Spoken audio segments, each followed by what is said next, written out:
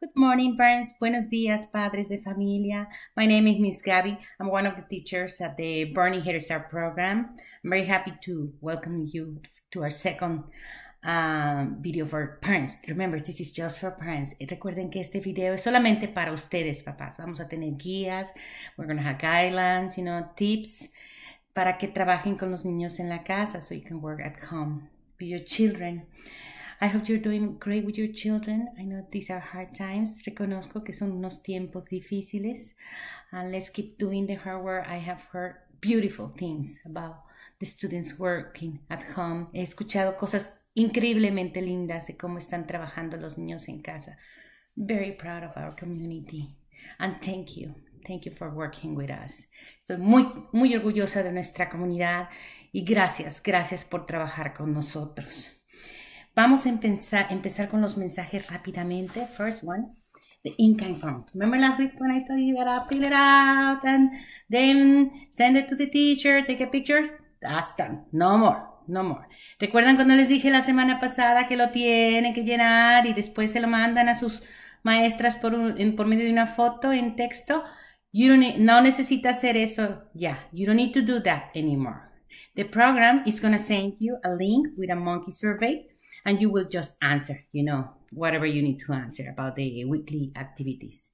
El programa te va a mandar un link por texto y vas a abrirlo y ahí se llama Monkey Survey. Es un programa que te hace unas preguntas y tú lo contestas con clics. Va a ser muy sencillo. Va a estar en español también. It's going to be in Spanish and in English, so you can access to that. Also, now today we're going to work about, last week we talked about some early literacy skills, and today we're going to talk more about math skills. First, we're going to review some of the materials that you have at home. Let me show you this one, for example. We have this, it's backwards. You see it? This is a math skill. So the way you do it, because it's just in English, right? The way you do it is first you count. Before you color, you count. You have your child to count. You guide him, and once the child counting, then you say, okay, for example, the child counts and says that there are 5, 5. Okay, do you see the number 5? If your child doesn't see the number 5, that's okay. That is okay. We are guiding them. So you can say, oh, this is the number 5. Now trace a circle around.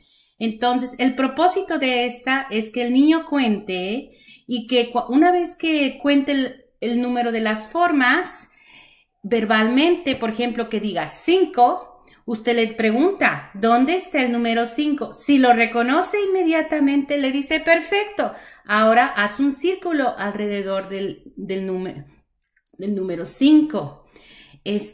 Si tu niño no lo sabe, puede decir que diga 5, pero no conoce el número 5, el símbolo, the symbol. He doesn't know that symbol. You just tell him, because what we're doing, we're teaching them at home, correct? So we tell them, les decimos, este es el número 5. Traza un circulito alrededor del número 5. Y así lo hacemos con cada una de las formas. Entonces, este es un ejemplo. Una vez que tu niño ha terminado de hacer cada cuadro, puedes invitarlo a colorear. You can invite them to color.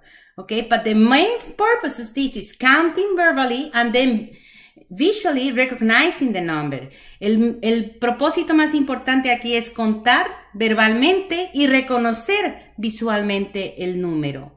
Va a ser más fácil que tu niño cuente verbalmente que reconozca el número. Okay, so este es un ejemplo. Okay, now some parents have told me, they don't want to see it long. You know what I tell you? The younger your child is, just give them, for example, okay, work in this. Should take 3 minutes, 2 minutes. And then the child can get a break and come back and work in this one. And then the child can get a break, go play and come back. We should give them breaks. We don't expect them to finish the whole thing unless they want the whole thing in one sitting. Some children might do that. Not all of them. Now, algunos padres me han dicho, es que no se quiere sentar. Bueno, vamos a romper la actividad en 4. Hago esta primera y si ya se cansó mi niño, dejo que se vaya a jugar y al rato le hablo que regrese y que ahora vamos a hacer el segundo. Y así, que se vaya a jugar y regrese, que haga el próximo y el próximo. No queremos que los niños rechacen las actividades porque son largas para ellos. Podemos romper las actividades. Digamos que, let's say that your child should work at least 4 or 5 minutes per time and then give him a break. ¿Ok? Tu niño debe trabajar 4 o 5 minutos cada vez en cada actividad y dale un break.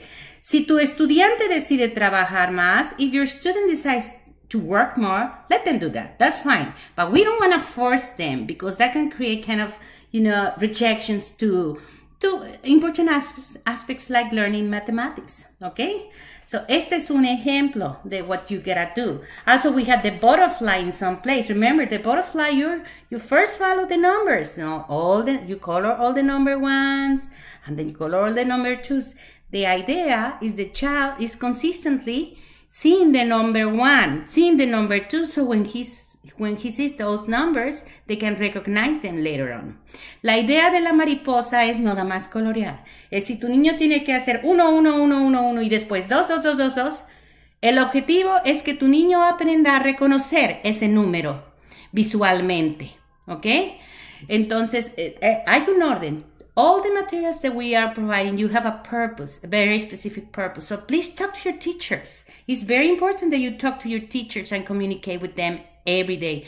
So the materials are used in a way that is really helping the students.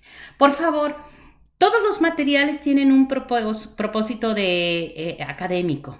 Entonces, habla con tu maestra, every day. Todos los días habla si es posible con tu maestra, que hable con tu niño. Es importante esta relación para que nosotros podamos ayudarles a usar los materiales apropiadamente.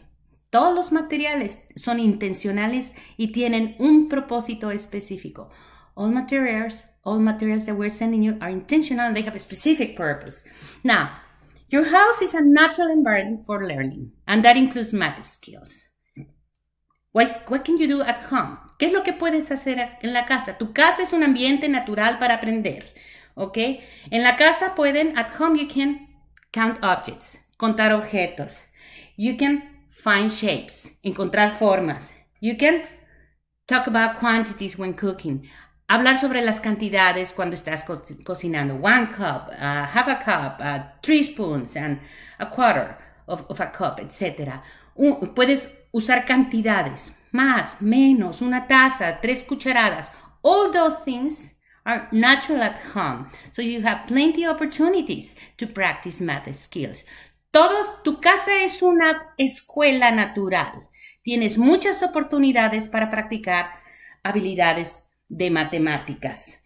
Also, check the videos for Miss Jasmine. She has a lot of math activities that are very, very good for preschool children. También puedes practicar at home spatial sense. Locación de espacio. In front, behind, in the middle, to the side, up, above, etc. Puedes practicar preposiciones de espacio como enfrente, atrás, adelante, en medio, sobre, alrededor, etc. All those are mathematical skills, and I will post something like that for you. If you have a question about how to use mathematical skills at home, please let me know. I will be very happy to answer you, but also Miss Jasmine, she's in charge of the mathematical skills. Lastly, we talked last week about recognizing your child's feelings. Últimamente, la semana pasada hablamos sobre cómo reconocer los sentimientos de tu niño. Te veo que estás enojado, triste, veo lágrimas corriendo, I see tears falling, I see your face all, red, etc. So, that's the first step to helping a child to recover from those feelings. Recognizing that they have those feelings.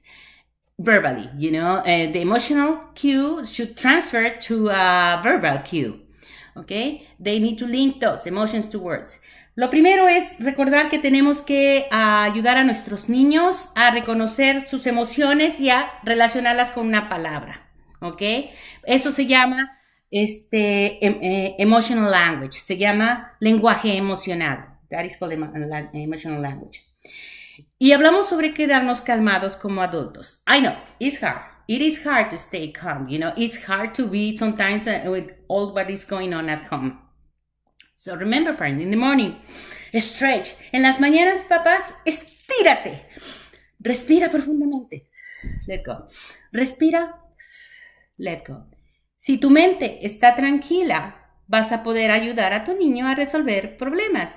If your mind is calm, you will be able to help your student to solve problems.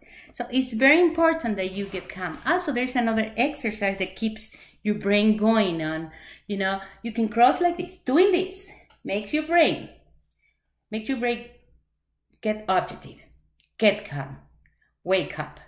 Okay, or any cross-lateral exercises, movements, helps our brain to stay in calm, you know, to wire. So it is important that we do that every morning if you can. Let me see. You can check Miss Areli's videos. She has a lot of calming strategies that work for children and for parents. Puedes checar los videos de Miss Arelis. Tiene muchas estrategias para calmarnos, para niños y para adultos.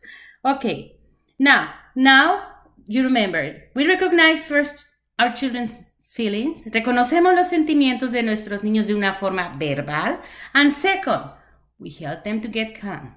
Respira, breathe, breathe, breathe. Sí, we modelamos. Sí, ellos no tienen por qué saber. They don't have to know this. We model to them. No tienen por qué saberlo. Tenemos que enseñarles. Respira, breathe. Are you calm now? Okay, then let's solve the problem. What's going on? Respira. ¿Ya estás calmado? Excelente. Ahora vamos a solucionar el problema. ¿Qué pasó? And then we can help the child to solve the problem. Remember, we are teaching them how to solve problems. And that starts with the emotions. Thank you for being here. We appreciate all what you are doing at home, parents. Gracias por estar aquí. Apreciamos mucho lo que están haciendo en la casa.